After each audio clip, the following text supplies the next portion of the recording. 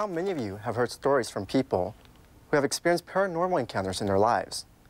Most of you probably have. The stories you're about to see were told by ordinary people, just like you and me. Tonight, we'll explore stories from 2 islands off the shores of Singapore.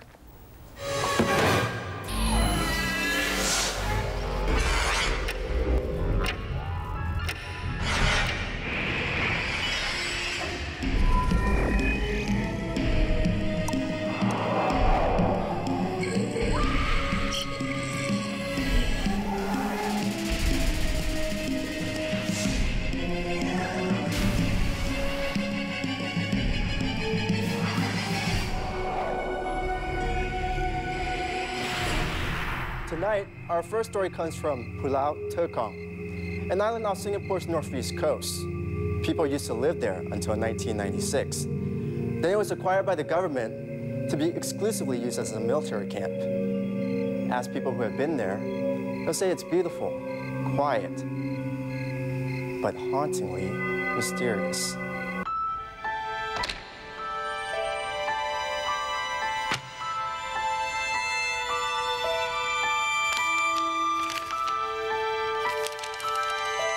People think I'm so lucky. Do NS, but get to sit in a nice office and enjoy aircon every day. They don't know what I went through. They don't know what I went through.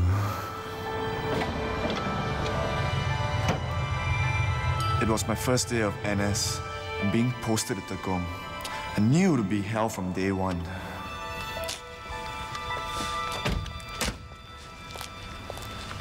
You'll be all right, boy. Oh, Mom, I'll hate the food here and I'll get diarrhea. The toilets are so smelly and dirty. Yeah, no choice. You have to do NS. But wait. I've packed some food for you. Hey, look there. It's Mama's boy. Mama's boy? Yeah, look at that. I better go. Be good, eat properly, brush your teeth, and don't forget to take your vitamins, okay? Okay, Mom, boy? just go lah. Eat properly, brush your teeth, and don't forget to wipe your backside, okay, boy? Hey, you! Join the group!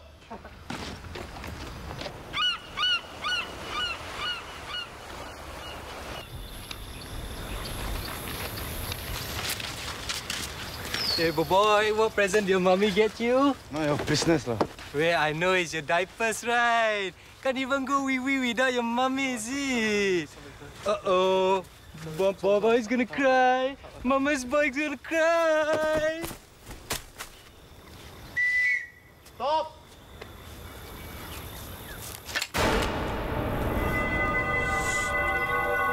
Hey, recruit! What do you think you're doing?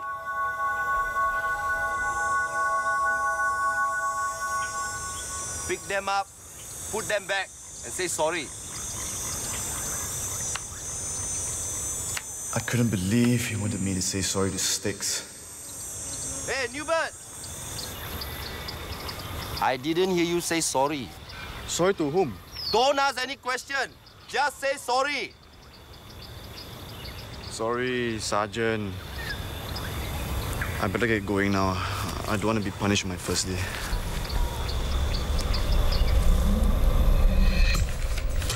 The rest of the day was just basically settling of administration things. We filled up on our personal particulars and collected our army gear.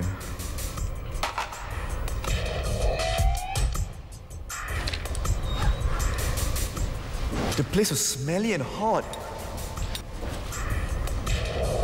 Dire, no aircon. Mama's boy, ah. Hey, boy.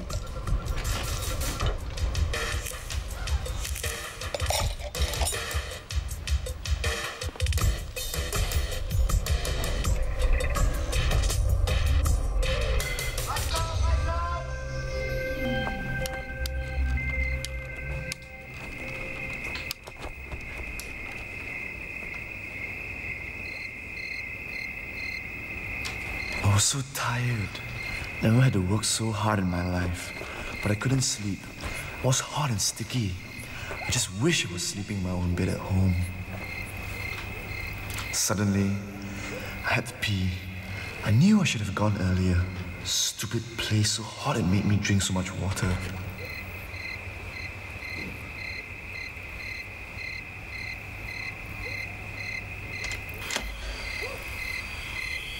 I was careful. I didn't want to bump into that horrible surgeon from this morning.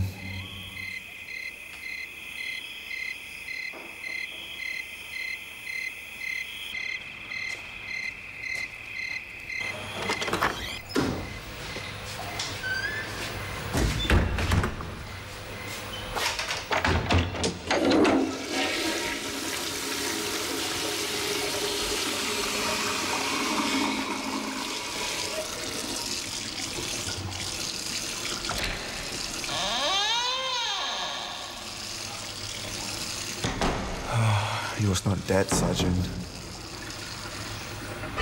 I thought something was wrong. He was so quiet. Excuse me, hello. Excuse...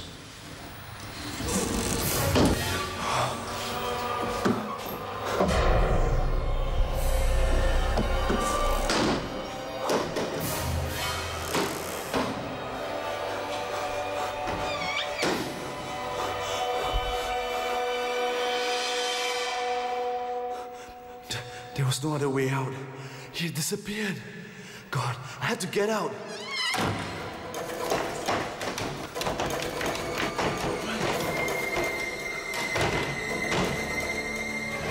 Wee King's trapped, fearing for his life. What will happen now? Will he be freed? Will the mysterious man return? When we return after the break, you'll find out.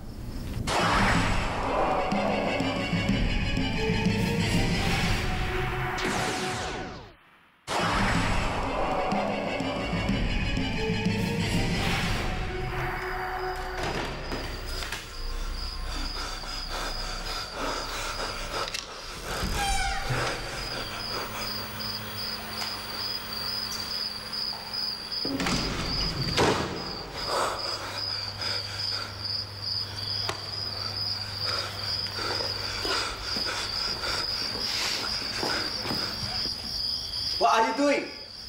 Oh, I never felt so relieved to see another human being. You're not supposed to be out this time. Yeah, I know. I know, I was going back. You should be sleeping. If Sergeant catch you, you'll be in trouble. Yeah, thanks. I wasn't sure if I should say something about what just happened in the toilet, but I thought I should just warn him just in case. Hello, excuse me?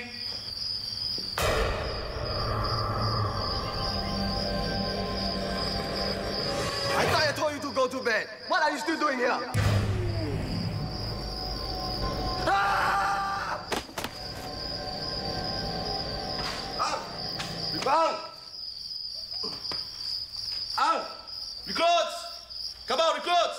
Someone go get water. Go and get water now, go! Get water! Ang! Wake up, Ang! Okay, spring on the face. Spring on the face. Ang! Wake up! Wake up, Ang! Ang! Ang! Wake up! Look at me! Ang! Wake up! It's me, your platoon sergeant, David. Are you okay now, Ang? Huh? I opened my eyes and everyone was looking at me.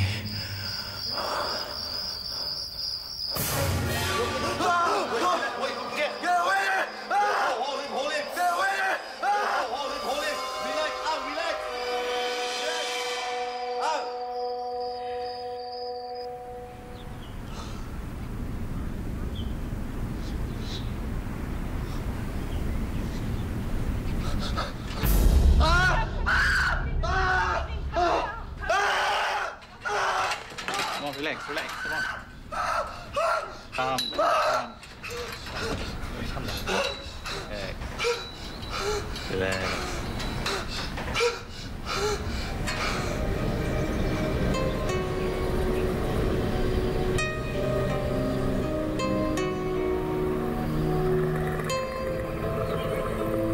I was a mess. The doctors didn't know what was wrong with me. Hi. Oh, doctor, what's wrong with my son? He's only resting. Isn't there anything else you can do for him? I think the best thing for him is to go home and rest for a few days.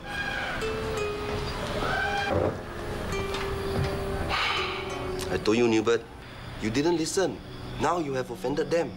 You must pay for it if you want them to go away. I'll do anything. Just please help me. Okay, relax. The sergeant recommended my mother to see a medium.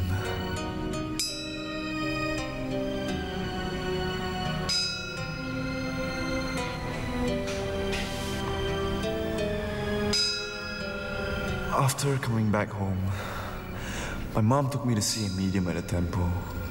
The medium told us that my third eye had opened, and that is why I was seeing them. Things I'm not supposed to see.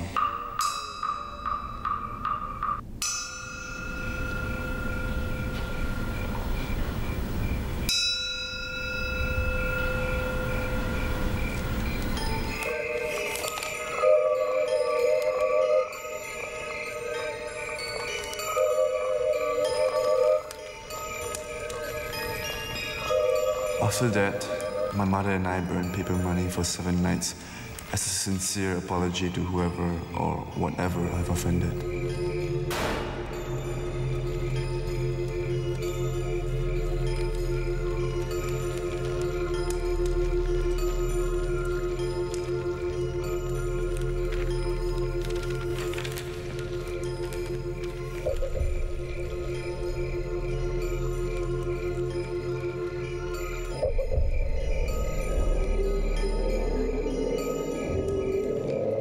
And after that, I no longer saw them.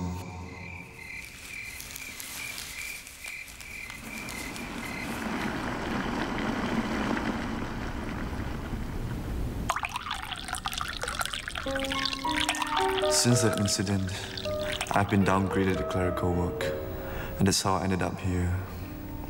People say I've changed. They say I daydream a lot and look blur all the time. Maybe it's because I don't sleep well anymore. Even though I don't see them in life, they still visit me in my dreams.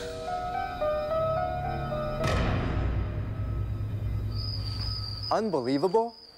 Could Wei King simply have imagined it all due to his stress and fatigue on the first day of BMT, basic military training? Subconscious repression of a forced stay, like being a prisoner in a certain place. He was literally a prisoner on the island, wants to get out, finds some way to get out. So as a result, starts to hallucinate, and this would be the best scenario to create. And so he created this entire thing in his head, and not everybody saw the same images, but everybody has the same reverence for the Tekong stories. A female shape, long hair, with something like white clothing, and he was not facing him, he was facing towards the man sleeping. And at that point, he saw the guy come up screaming, and then he saw this person sleeping next to him, thrown against the wall. And he said that this thing just go past him very quickly. Who was she? And why was she in Tekong? This lady was waiting for her fiancé or something to come back from the sea. So something happened. If you're unlucky, you tend to meet up with her one of these gut duty. If so many people have had similar experiences or encounters, would you still rule out the possibility that it just might be true? Or are these just mere coincidences? After the break, we'll take you to another island at the other end of Singapore. That's when our next story begins.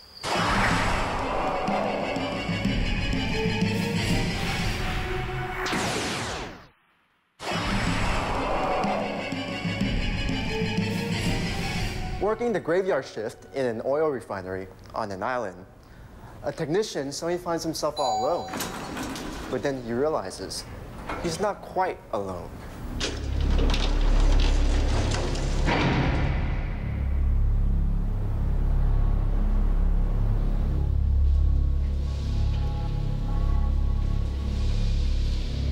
My name is Kok Ming, and I was once working as a process technician in one of the petrochemical plants on one of the offshore islands.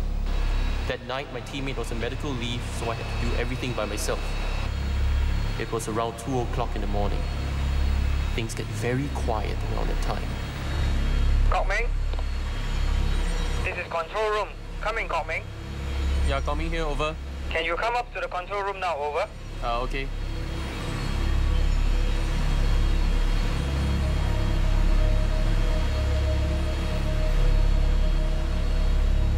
I suddenly realized that I was all alone. Usually there were some other workers around the plant. I thought perhaps they were all taking a break. The control room is on the 3rd floor. Normally I would just walk up the stairs, but that night I felt tired, so I decided to take the lift instead.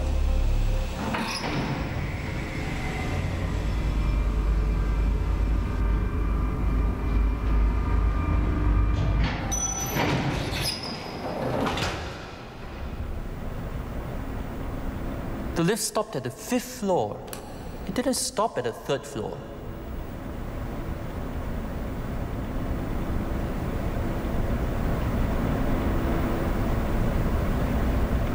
I was so sure I pressed the 3rd floor button.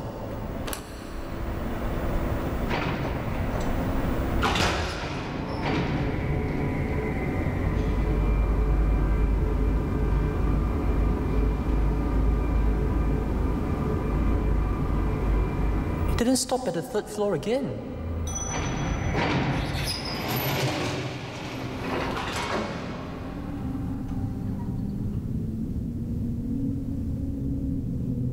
Hello?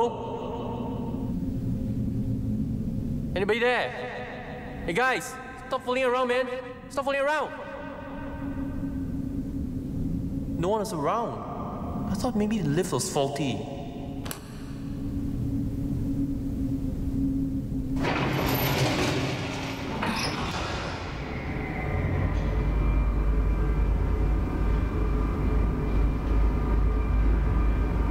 Once again, the lift didn't stop at the 3rd floor.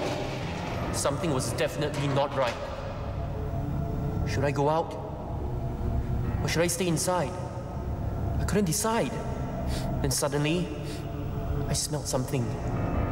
It smelled like perfume. Like the one my colleague Anna used to wear. But no one was around. So where was the scent coming from?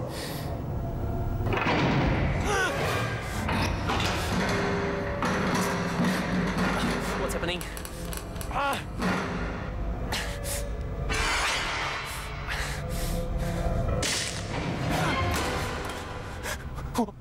What's happening? What's happening? I was so scared, I was breathing really hard. And someone else was breathing next to me.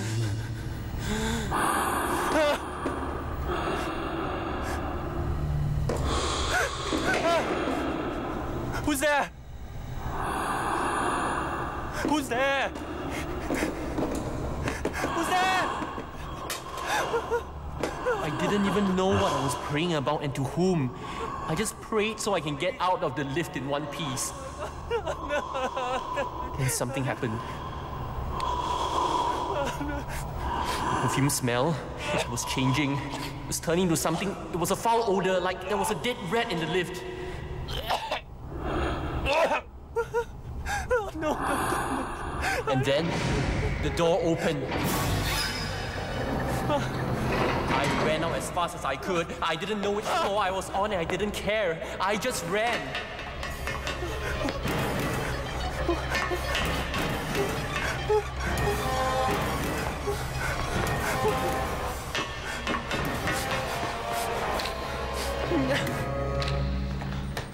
What happened?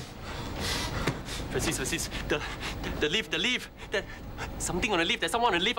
Relax. I get you some water. No, I'm telling you, something on the lift. I tried to explain what I just went through. I wasn't sure he would believe me. Yeah.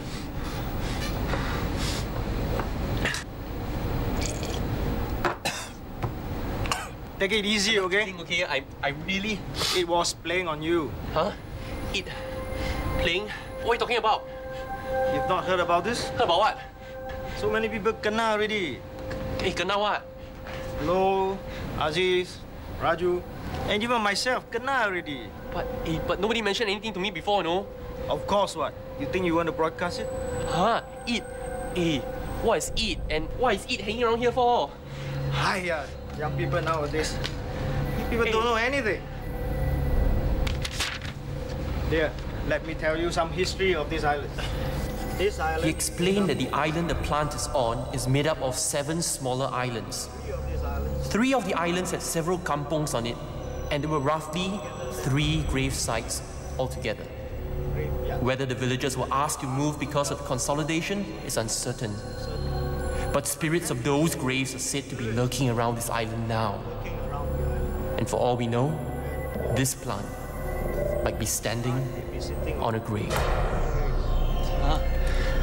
This plant is on... Oh, that's scary, man. I mean, like, didn't they, like, exhume the remains or something first? I don't know. And I don't want to know. Do you? No. I felt better knowing that I wasn't the only one who had encountered it. Hey, oh yeah, Francis, I almost forgot. Now what? Hey, what you called me up here for? Huh? I didn't call you to come up. Oh, yeah, you called me on a walkie-talkie just now, what? Oh, Ming, I don't have a walkie-talkie. But How can I call you on your walkie-talkie when I don't have one? Eh? But you didn't call me. Then who called?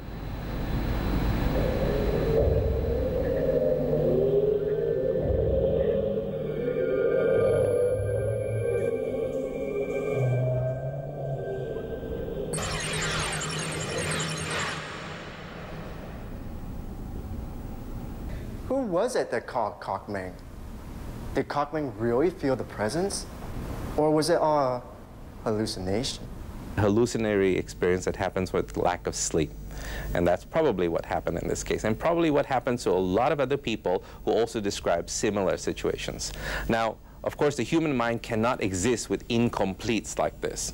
So it starts to build fantasy. It starts to build legend. And it starts to look into the history of the place. This must have been built on a graveyard. This must have been built on somebody's tomb. Or someone was murdered in this elevator. So on and so forth. The human mind loves stories like this. So as a result, it puts to rest the feelings of eeriness, etc., until, of course, you're tired, and you're caught alone, and another incident happens with a power surge.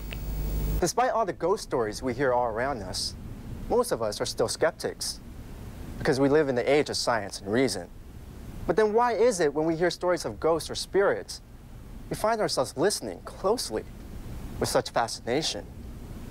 And when we're alone in the dark, what is that fear that slowly creeps in our hearts? And what would it take to make you a believer? Personal encounter of your own, perhaps? Until then, we can only wonder at other people's encounters.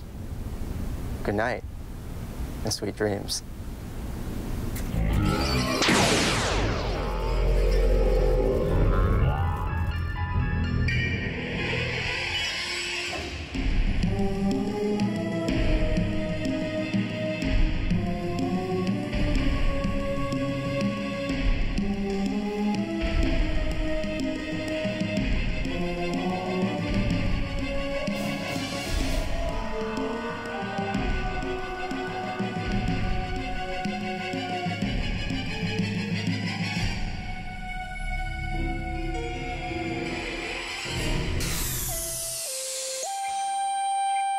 A Mediacorp Studios production for Channel 5.